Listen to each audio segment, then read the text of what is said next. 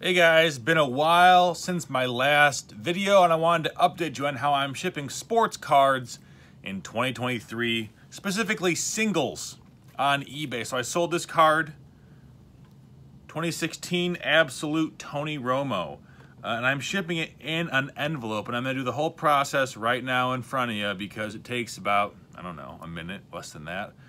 Card is in a penny sleeve. I store them in penny sleeves. I've been shipping them in these.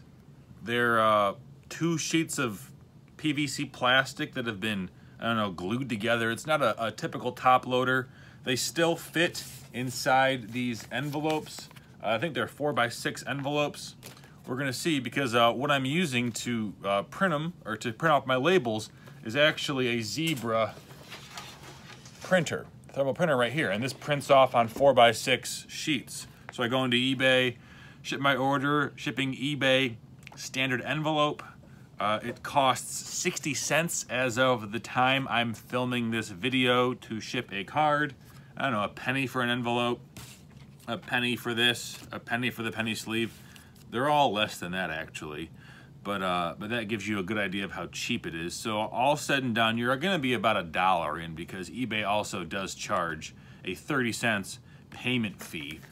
So what I do on all my cards is I sell them for $1 shipping, and that pretty much takes care of all the fees I might have, all the protective gear that is required to have a safe shipment.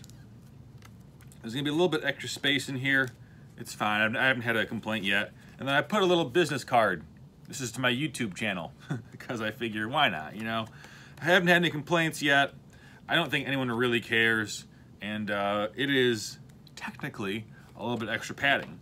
I take some painter's tape like so, and all I'm doing is just taping the top down, because what I really don't want to have happen is I don't want the card to come out the top. That'd be bad. The envelopes I'm using are the ones with the sticky label, so I'm not licking it. Close it, put it down. Here's my 4x6 postage. Whoopsies, don't look at the guy's name. Juan is who bought it. And then we just put it on the envelope like this, fold the edge over, and boom. This weighs 1 ounce, almost exactly, a bit under, and it gets dropped off at the post office to be shipped to our friend in Texas.